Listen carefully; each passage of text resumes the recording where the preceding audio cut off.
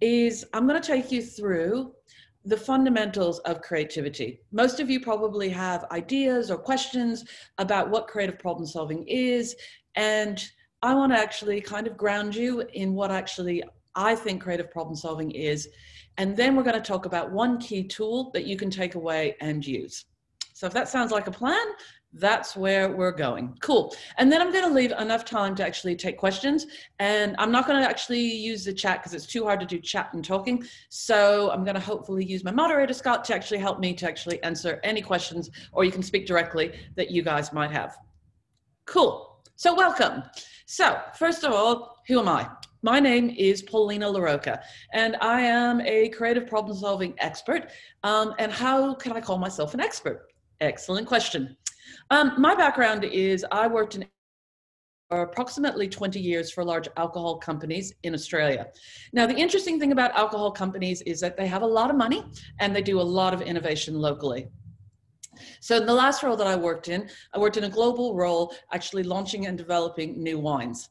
Now, as I got further and further into the innovation process, a real question came up for me because we talk a lot about creativity, we talk a lot about innovation and entrepreneurship, and we tend to use these terms quite interchangeably. And I really got curious about what is the relationship between innovation and creativity. I worked with a lot of agencies in my time, and a lot of them were not clear themselves on what creativity was. And so that got me curious about, well, if they don't know and they're paid to know, then who knows and where do I find it? And I came across a Master's of Science in Creative Problem Solving out in Buffalo, New York, in the United States. And they had a distance program. So I went on and actually got my Master's of Science in Creative Problem Solving in 2012. And really it was to understand what is the relationship of creativity in the innovation problem solving process. But what I came out with was something great, much deeper. The interesting thing about creativity versus innovation is I can teach you how to do innovation and you can do a whole thing on design thinking, etc. And you may not actually change whatsoever. You may gain some knowledge, you may gain some practical skills, but you may not have an emotional transformation. The difference between creativity and innovation is I like to think of creativity as a meta model. It goes over the innovation process. And what it really talks to is it talks to you as an individual and it talks to you with your emotions. And if you look, or have you done any training with design thinking, they don't really talk to, well, I'd say they don't really, they actually don't. They don't talk to what we call the affective skill or the emotional skill. Whereas when creative problem solving, they look both at the cognitive, the mental skill, and as well as the emotional skills that you need to go through in order to transform. And I think that is extraordinarily important. And you really can't go through a creative journey without actually getting back in touch with yourself.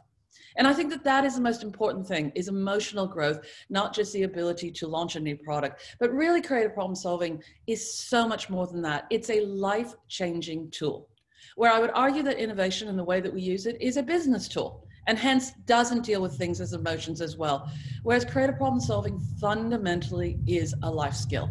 And when you put yourself in the creative problem solving process, you can expect and will be rewarded with transformation of some sort. So that's a really exciting part, and that is why I'm passionate. So in my time at my last company, what I used my creative problem solving skills or creativity, they are slightly different, but for the sake of today, we'll talk to both, to launch a creative leadership school. And we took participants through the whole creative problem solving journey, including an emotional transformation as well. So that is why I guess I can call myself a bit of an expert. So I left big corporate 4 years ago, and I've now been working for myself, and I've been doing things, and this is my book plug. Yes, buy my book.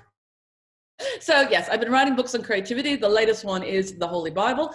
And it is about a new concept that I have, which is called creative enlightenment, which we will talk to today, but definitely addresses the emotional transformation. This is my third book. There's also 2 other books out there, particularly my first book, Creativity Plus, is a really nice toolkit if you're looking for the basics and the fundamentals about how to actually do a creative problem solving process that results in an innovation. So cool, that's my plug. But yes, that's a little bit about who I am. And today what I'm actually doing is I'm working with organizations of all shapes and sizes to actually get them to unlock their creative powers, creative problem solving powers of their people so that they can actually unlock transformation, not just innovation, but continual transformation. Because when your people are empowered, that is when the business can actually go forward in quite great strength. So cool. So that's a little bit about me. And now I'm going to talk a little bit about creative problem solving. So for most of us are familiar with the term creativity, and I would guess, and if this was an interactive session, I would actually ask for what is your definition of creativity. But I would hazard a guess that most of you would talk about new ideas.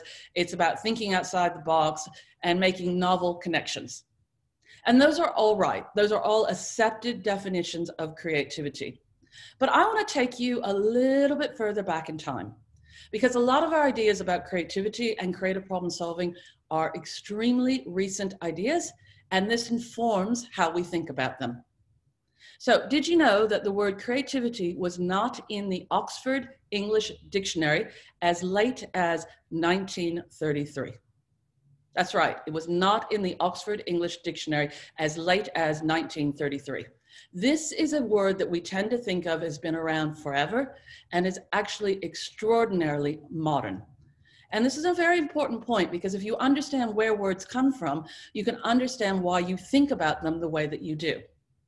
Now, if you go back in time, the Greeks had an idea about creativity, and it was actually coming from the muses, and it would come in a God kind of transcended moment, and it would be unpredictable. And some of those things we do find true about creativity. It's not always that easy to turn on and off. But as we went through the Renaissance, we actually got a change. And in the Renaissance, we actually started to say, hey, we've got this God thing over here, but it didn't do us such great favors. We've also got science. We've got man. Man can do things. And so for the very first time, that kind of concept of creativity started to shift from being God-given to being self-generated, and that there's a person behind this creative problem-solving process, and it can be used to forward mankind. Now, around the 1950s, etc., what we really had was a sense of creativity in the sense of we had artisans and we had artists, and they were trying to separate themselves from the artisans. And then we actually had this concept in 1927 where the word physically was used of creativity in a book called Process and Reality, written by a guy called Alfred Whitehead. And what he discussed was a sense of creativity that was quite transcendent, was quite emotional, again, quite evocative. It was human-oriented, but it had godlike properties, so to speak. And he really talked very beautifully, but very complicatedly about creative problem solving and the process and the emotion that you feel when you go through it. At the same time, around this time, Americans were coming out of World War II. Now, Americans came out of World War II extraordinarily rich compared to everyone else. And one of the challenges is that they actually started to have an advertising agency, an advertising way of thinking, and they had large amount of goods that they were producing that they need people to consume. So in the 1950s, what you got was a sense of creativity being used in advertising. And you often will hear when we talk about creativity, it's the big idea. That came from the advertising guys. And the advertising guys did us a great favor and did us a great disservice. Their great favor was they actually popularized the term creativity. They really kind of took it from this kind of, first entry as being transcendent and godlike, and they made it practical, they made it commercial, and they said that everyone has creativity. And they noticed this because in advertising agencies, and if you watch the show Mad Men, you'll notice that people were surprised. Hey, women can actually do this. It isn't just a male skill, and it isn't actually a skill of necessarily of education. It's weird. Who could be creative? It actually seemed to be quite democratic. So this sense that everyone had some kind of creative endowment came to the forefront. However, one of the challenges is if you're designing an advertising campaign, you need a big idea and then you're done. So this sense of this deeper, more important, more emotional connection with our creativity was lost. Now, if you hear about the term, oh, they're creative, or they work in a creative industry, they work in a creative career, if you go back before 1950, that term did not exist. You were an industrial designer, you were a graphic designer, etc. You were what you did. But from the 1950s onwards, after the advertising agency kind of hijacked creative problem solving, that's the very first time you get the sense of you're creative and you're not. So in one sense, they democratized it. They gave it to everybody. But on the other sense, they kind of carved a business side off and said, these people are creative and these people are not so creative or not so creative careers. And then you have the artists who are just like, wait, what? And we just kind of said, okay, so there's this artistic creativity that they're always poor and starving. We have like business creativity. And then we introduced a thing called innovation. So don't be surprised if you're sometimes confused about how these terms are used, and actually a greater awareness of how you feel and see creativity. So taking a step back from that, I'm going to go back to a more transcendent form of creativity, something that's actually much deeper than a big idea. Not all of us are capable of coming up with big ideas, okay? Or even like doing 101 ideas and stuff. And we get brainstorming sessions, which came from the advertising men, which is like go into a room, get a Post-it note, and generate 101 ideas. Some of you will be good at that. Some of you will not. Some of you will prefer a more contemplative, a more thinking, a more thoughtful form of creativity, one that's maybe more active, etc. And the way that we frame creativity doesn't really allow for that. It's like, unless you're one of those people who likes to offer up 1,001 big ideas on the spot, or, you know, is capable of shouting out the loudest, it's like you feel like you're not creative. Or if you're not actually in a creative career, you're like not a creative. And this is absurd. All of us are very creative, and all of us have very different ways of accessing that creativity, and all of us know it when we feel it, and it's one of the most enriching and one of the most powerful things that we can tap into. And from today's session, I will give you some practical tools to get in touch more with your creativity, because it shouldn't be elusive and it shouldn't be hard. We tend to think about creativity as something that we need to make time for, that we need to schedule or, you know, give space for. But I also think we fail to realize that we are using creativity in every single second of our lives. Every single second we are using our creativity. If you know a little bit about physics, or you know a little bit about how reality is constructed, we are storytelling machines. And what we use our creativity most of the time is to tell the story of ourselves, to tell the stories of how we look in the moment, how we feel in the moment, how other people perceive us, what is our background, and all of this to some degree is fiction. It is our story of us, our interpretation of us. And this is where we are all using our creative powers, creative problem-solving skills, our creative powers every day. And I really, really, really want you to think about that, because if you have a self-story that isn't working for you, then you need to think about how you're using your creativity and whether or not you're generating the best story for you. It's a really powerful concept.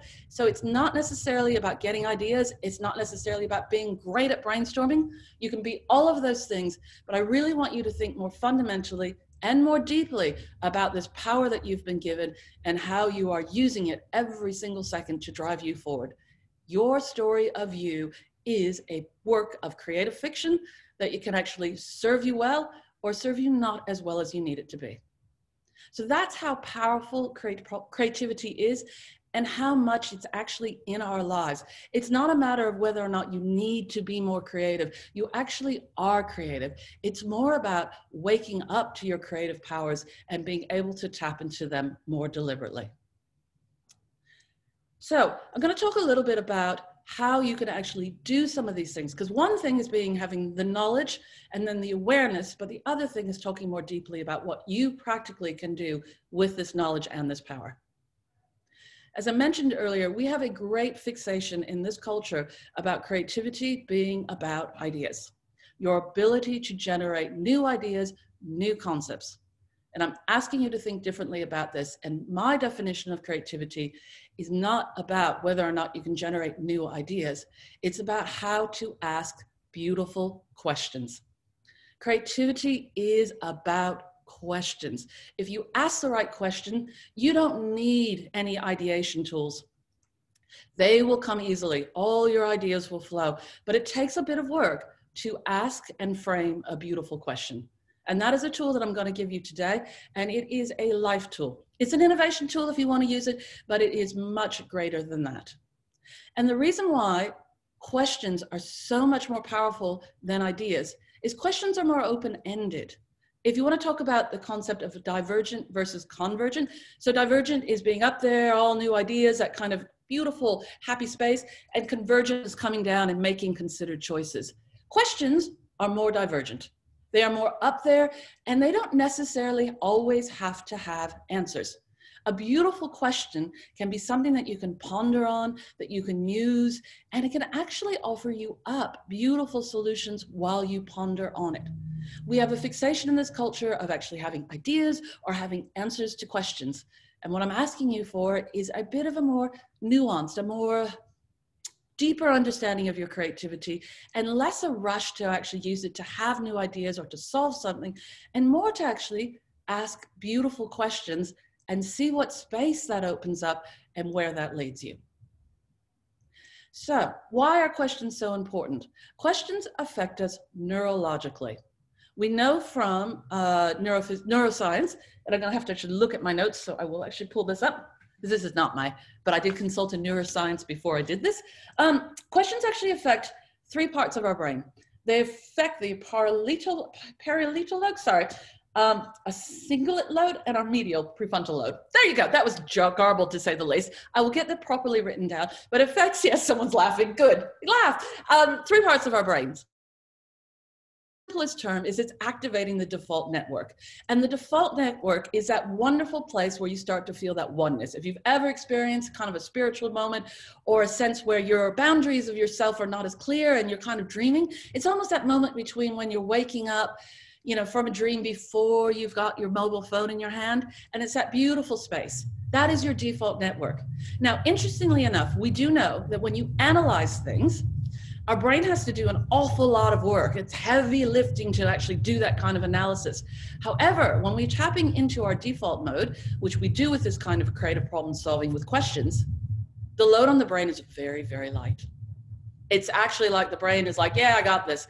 So it really does suggest that our creativity is not only innate, it is programmed, and it's almost like it's the preferred way that your brain likes to solve problems. Culturally, we do know that our brains are not the same. Genetically, we are very, very similar. I mean, I don't care what race you are, what color you are, etc., how you look. Genetically, we are almost identical. The human species is the most genetically identical species on the planet. There's no one as close to us as us. But our differences do show up due to culture. And one of the ways they show up is in our brains. In Western-based cultures, we devote a lot of processing power to analyzing things, to reading things, etc. And we actually strengthen that part of our brain and weaken other parts because our brain doesn't grow bigger, it just takes away. And we're taking away from some of this innate processing power. So it's really important, while it's great that we can analyze things, that we're not over-reliant on it always being our main way of solving problems, which is like sitting down and nutting it out. It's more about allowing space to come in and asking questions. And questions can actually do this. They affect us neurologically. They also actually do something really beautiful. They change us physically. When you ask a beautiful question, what happens is you physically get lighter. And it shifts your emotion, because the thing is, when you ask a beautiful question, in order for you to understand it, you have to go into that space. You have to imagine what that would be like. And once you imagine it, for 1 second you were there. For 1 second you truly believed that that possibility was a reality. And the thing about the brain that we do know is the brain does not distinguish between what is vividly imagined and what is real. I will repeat that. The brain does not distinguish between what is vividly imagined and what is real. So the more time that you spend asking vivid, beautiful questions that you emotionally feel, the more the brain is going to say, hey, that's important to you. I should actually look at that, and I'm going to offer you opportunities so that you can resolve that. Because the brain hates an unanswered question. It likes to noodle that. It just goes and goes and goes. And you have 2 brains. You have your conscious brain, that's the one that you do the analytical processing, and you have this default network, your unconscious brain, and that actually can operate 24/7. It operates in dream time, and this is the one that will seek out, when you ask a beautiful question, it will seek out answers, but it will seek them out in unusual and original ways. Now, there was actually she was Australian, I think it was probably now about 10, 15 years ago, who did The Secret. And it was like, oh, just visualize it, it will come. Well, no, you know, I can tell you right now that that doesn't quite work, but there was some aspects of what she was tapping into that are correct. So I will give you that. The brain does actually offer you serendipitous moments, unexpected moments of surprise when you start to actually tell it that you are on a search. So if you ask a question and you pose it with vividness, you pose it with emotion, you pose it with imagination, the brain will start to actually seek out moments where you can make those connections. And you will feel like the universe is giving you a gift. You will feel like, wow, I saw that, or I met the right person, or how did that connection occur? The universe doesn't work for you. It isn't about giving you gifts at the right moment. I would love it if it did, but it doesn't. However, the brain does work for you. And if the brain says, if you tell the brain that this is important, the brain will make you more attuned to those moments, to those serendipitous connections that might actually take you forward and help you get what you're vividly imagining. So that is a really cool thing. And the beauty is, if you don't get too detailed, like The Secret said, like if you're after a relationship, you know, put what he drives, what he looks like, etc. You know, no, pose the question and let your imagination offer new ways of actually solving this that might be more interesting than what you thought. And I'll give you a practical example. Maybe if you're deciding that what you actually would like is, what might be all the ways that I can have more deep connections? And you might be asking that. It may not be a boyfriend, a girlfriend, or a partner. It may be a dog, it may be a cat, it may be helping disadvantaged kids. It leaves that space open for you to actually see the right opportunity that fulfills it in a way that will be deeply meaningful for you. So practically, how does this work? Cool. We have a thing in creativity called creative language. And it's very simple, and you will get it in your PowerPoint deck afterwards. But it starts with 3 choices of the way to frame a question. How to, how might we, what might be all the ways? I repeat, how to, how might we, what might be all the ways? You will find in creative problem solving that the tools are actually incredibly simple and easy to use. However, when you apply them, they're actually beautifully deep. So very simple. How to, how might we, what might be all the ways? You can choose to start your question with any one of those 3. It doesn't matter. It's kind of an intuitive thing about how you feel. The one thing I will say to watch out though is what we tend to do is frame creative questions with how can. And I'm going to discourage you strongly from ever using can when you're talking about creative questions or having a creative conversation. The reason is linguistically, there is an inversion, that can implies cannot. And the brain actually picks this up even if you think conversationally you haven't. So the brain says if you're asking a can question, potentially it cannot be solved. Hence why how might we, might not, that's still leaving ambiguity, or how to just leaves it right up in the air, or what might be all the ways. And again, these are just questions that really are opening it up. They are suggesting that there might be infinite possibilities to be, it is suggesting that there might be infinite possibilities and different ways that this question can be answered. Remember earlier when I said, don't worry so much about ideas. When you get a beautiful question, it already starts to suggest that there are multitudes of opportunities and ways of looking at this that might actually give you better insights than if you actually asked a closed question. So that's how you open a creative question, using creative language. How to, how might we, what might be all the ways. Very, very, very, very simple language. Now it's what you do at the back end of that question that also counts. How to, how might we, what might be all the ways. You can even see by even actually saying those 3 words, I physically become lighter. It actually starts to open you up and almost make you bigger because it's in its mere phrasing, it's actually opening up the brain to possibilities. But if you really want to actually have a powerful question, you need to think about what you're asking on the other side.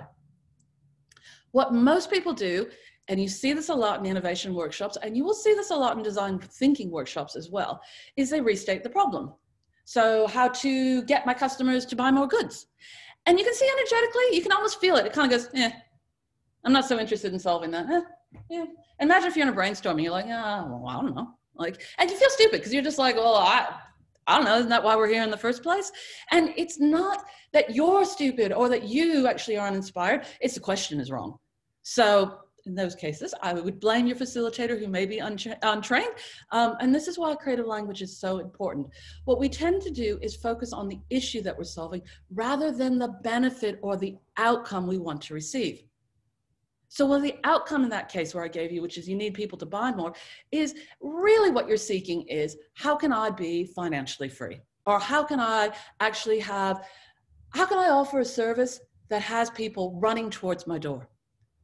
You can see it's much more evocative, and I'm just playing things in the moment. I didn't have this pre-planned about what I was going to say, but you can already see having people running towards the door. It's a better question. You got to think about it. You got to go, huh?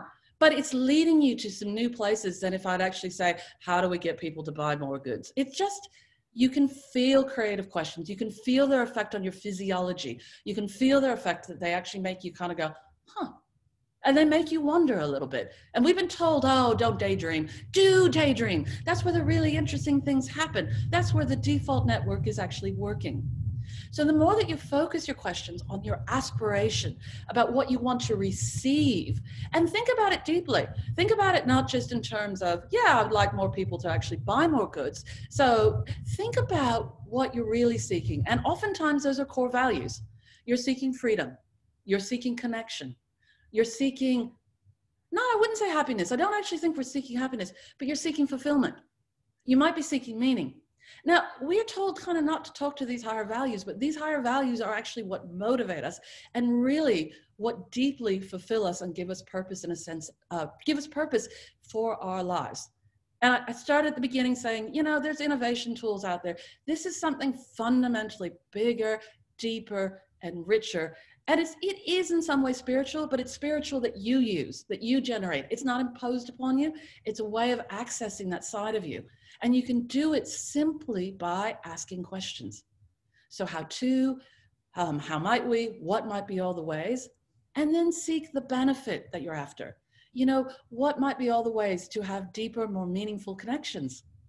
Already, and it's not the most perfect question, you could go further, but already you can see how it's lighter, how it's more playful, how it suggests so many possibilities. And it's not like you have to have an ideation session and brainstorming. Not that there's nothing wrong with that. Those have their moments, but I am asking for something at this point that'll be more deeper and yes, more transcendent and more fun to actually go through. So it's a very simple proposition, but in some ways very deep. It really is. It's about connecting with you, what you value, and seeking outcomes in life and posing questions rather than actually saying what the solution is, posing the benefit that you would like to receive. What might be all the ways to be financially free? Now that's an interesting question. That suggests that maybe a career, more education may be part of it, but may not be all of it. And there may be something more deeply there that you need to explore. It's a really personal journey. It can be used practically in business and innovation because all you simply do is, in the practical case of how do we get more sales, look at the business. What problem are they really trying to solve, or what benefits do they really want? They want the business to be secure, stable, and a part of a vital part of their lives. So yeah, how can we make the business as vital and alive as us? It's a different way about thinking about creative problem solving. It's a different way about thinking about innovation. It may sound a bit foreign to you, but those are beautiful questions that actually evoke beautiful, deep, and nuanced answers.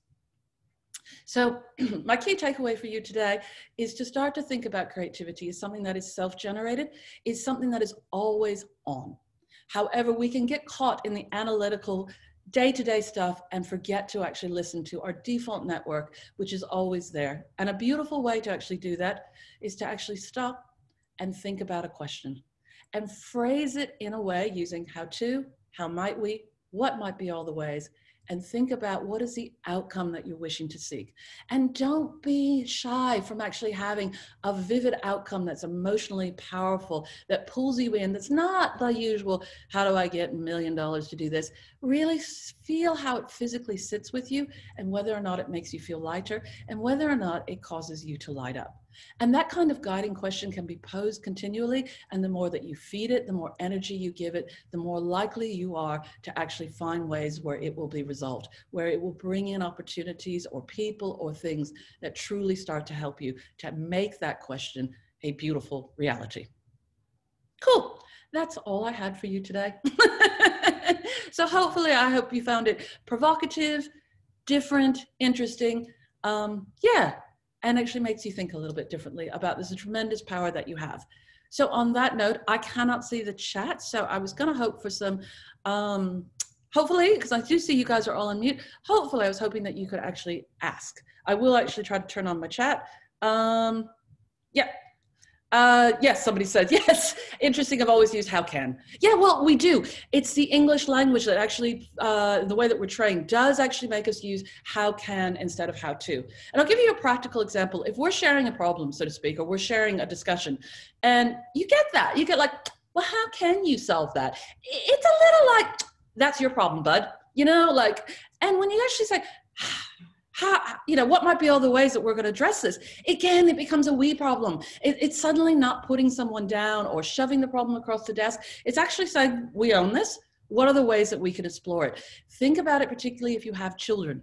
Watch, or even a partner. Watch how many times you often will go back with how can instead of how to, or what might be all the ways. It is such a powerful tool because it actually says, let's go into this, let's explore this together. It's not your problem, it's not my problem, it's not a problem. Let's have fun and explore this thing and see where it goes. Toot, toot, toot. Any other questions? I guess, well, I can't unmute you because I don't have control. So any other questions via the chat? Do, do, do, do, do, do, do. I amuse myself. Yeah, I'll give you a chance to actually digest because I actually have given you an enormous amount of information in a very short period of time. I'm not getting any more questions to the chat. So I would just ask, has everyone found this useful, interesting?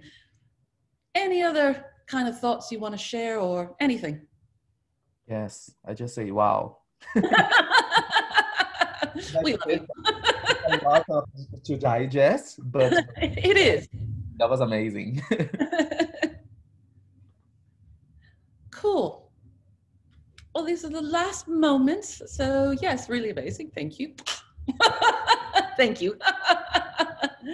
Cool. I'll give it just a little bit more, but again, I will send out a handout afterwards, but yeah, these are really, really deep questions that you're asking. And I imagine that if you've been here through the whole webinar, yeah, you probably shifted a little bit. Yes. Can I make a question? Yes. I don't know. Sometimes I find it a bit hard to get new ideas when I'm working by myself, and I don't have anyone next to me to talk and also to give a push for that. Do you have any suggestion for people that work like kind of solo to push it?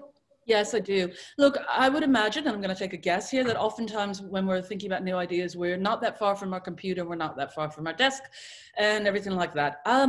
Look, I know this, and I don't practice it enough, I'll be honest, but gosh, every time I do it, I think I should do this more often. Walk. Get up and walk. Walk. It is the most extraordinary thing. We tend to think, and we've been trained, that our processing power is all here. It's not. The mind and the body are connected. The more that you actually move, and if you can't, fidget. Do this, you know, have pipe cleaners, whatever, but play, physically move. The more you physically move, the more ideas will come to you. I mean, how often have you found, like, you know, where you go to the bathroom or you get a drink of water and suddenly that kind of problem starts to get resolved? That's why. It's the brain reconnecting to the body. So during this pandemic, it's actually given me a lot of opportunities to do walk and talks, and I will host all my meetings outside, walking, etc., because we just get to a deeper space. Also, there's something quite easier, even if you're on the phone, to be more intimate with someone. When you're kind of outside and you're away from your space, you kind of more you, but you're alone. I would just say move. Play with the cat, play with the dog, but move. And if you can at all, get outside, go for a walk around the block, but try not to do it actually glued to your phone. That is the challenge, is that we are so addicted to these phones and they are so well programmed to actually do that. But yeah, wherever you can, yeah, just go out for a walk, turn off the buzzing note on the phone and have a little bit of space. And you'll be surprised at how things that were a problem, suddenly you just have more space, more opportunities, more things will shift. Cool. Yeah, the garden is a very good place for thinking also. Yes, there is a secret garden right around the corner, work in Milson's Point. Yes, Wendy's Secret Garden. It's actually pretty amazing, but you don't need a secret garden. You can actually walk past traffic and just walk through a city street, but just don't use your phone and just actually move. You know, that is really super important. So does that answer your question?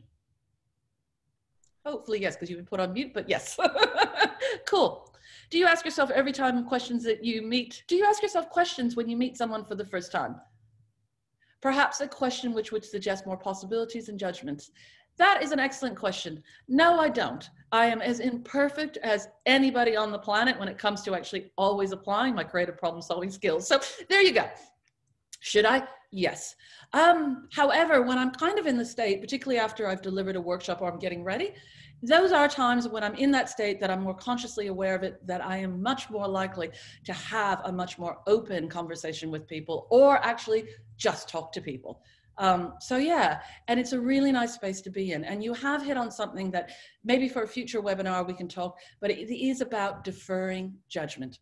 It's about getting out of your own self-talk and stop worrying about the story of you and actually seeing the person in front of you or seeing the opportunity in front of you and allowing the space to come in.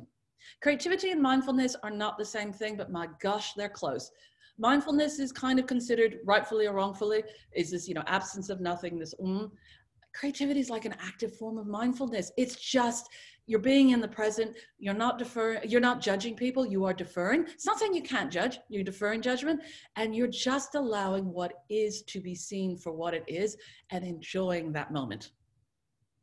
Yes. Some cliff walking and sometimes from Coochie to Bondi. There's so many beautiful places in Sydney. We are so privileged. And if you're not in Sydney and you're in lockdown, I feel for you. But even if it's taking a shower or kind of just going into a quiet room, but the more that you can move your body, I do strongly believe, the more creative you will be. And it doesn't take much. It can be a walk to the shops. It doesn't always have to be glorious scenery, but we are very privileged in this country that it can be. Cool. Any last comments, thoughts, questions, anything? Now's your moment. Thank you, great things. Could music stimulate creativity? Amazing question. Yes, of course it can. And that is a very individual thing about what types of music will actually do it. But yes, music, absolutely. Again, it kind of gets us back into our bodies, and it gets us connecting in a different way. Now, I'm not a huge music person, so it doesn't come up a lot for me, but my husband is a massive music fan. We've got opera going in the house, and I can't stand it sometimes, but yes, I can see what it does for him. It really allows him to kind of go into this dreamlike state and actually kind of forget his assumptions and allows himself to actually go into a deferring judgment space. So it can be tremendously, tremendously powerful. And again, see, you guys know this. It's like, I don't have to show you this. You actually really do know how to tap into your creativity. It truly has been educated out of us. Sir Ken Robinson, it's the #1 YouTube. He recently died. But I mean, some of the things that he talks to is true, that we have been educated out of our creativity. So there is a lot about returning to your instinct and connecting with yourself in the ways that work for you, and not thinking about what you should do, but what you know works. So what do you have? What is the right way to ask questions for yourself when you have to decide between two choices? For example, job offers. That is talking to your intuition. Oftentimes you actually know the answer, and oftentimes you may be hesitating to choose an answer because you think this is what I should do. So I'll give you a top tip. If there's two offers that you're considering, and one is what you really should, you probably shouldn't do it. You shouldn't be doing anything in life that you should have to do. It's a really good word to listen out to, because when you're doing it, usually you're going against your energy and going against your real strong preference. So listen to things when you should do something, and it's you usually saying it. I'm talking about when you say, oh, I really should do the dishes. Well, you probably should, but it's the energy that you drag into that thing. Either reframe it so that it's actually offering a gift to your partner, or who cares? Well, why do these things have to be done? You're probably following a convention that you're no longer thinking about. So if there's any should about that opportunity, I think you have your answer there. And then really, it's kind of being playful. If you're looking at two opportunities, go into them. Visualize what one could be and play with it, and actually put yourself in there. Walk around the space. Actually vision what it would be like going in every day, and do it with the other one. You'll feel the differences. You'll know where you want to go, and learn to actually trust your energy. We have so much incredible power that we actually get educated out of. We think about logical. Logical would be make the list of pros, make the list of cons, see which one is longer. Yeah, I think you probably already know, and listening to your intuition is also very helpful. So just envision those possibilities, explore them with no judgment, and see which one feels right and make the decision from there. Cool. Anything else? I think we got 1 more minute. Oh, I may have longer. Dude. Thank you. You're welcome. You are very welcome. Yes, trusting ourselves is a very powerful tool. Cool. Any more thoughts, comments, questions? I don't think so. It's all good if we finish with the questions. So we have one more. Okay, I've been consistently sensing that some people's company provides space for creativity. Okay, so I've been consistently sensing that some people's company provides space for creativity while other people's companies shut it off. Yes, there are certain people that are actually creativity downers, and there are certain people who are creativity playfulness, who really open it up and make it exciting. Life is short. I cannot tell you enough how short life is. Spend it with those that lift you up, that fill you with possibility, that get you excited about your day, and try to spend as little as possible with those that actually bring you down.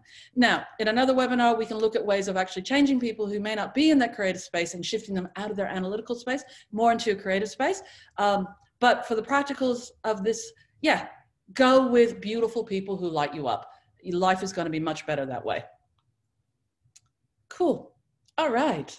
Well, on that note, I really want to thank everyone for making the time, coming in. And yeah, it's been I wish I could see you in person, but the joys of a pandemic. But yes, hopefully, yes, I will actually have a chance to actually meet you live at one of my creative live workshops once we go back to that, or whatever. Follow me on social media, whatever. But it was really nice spending time with all of you.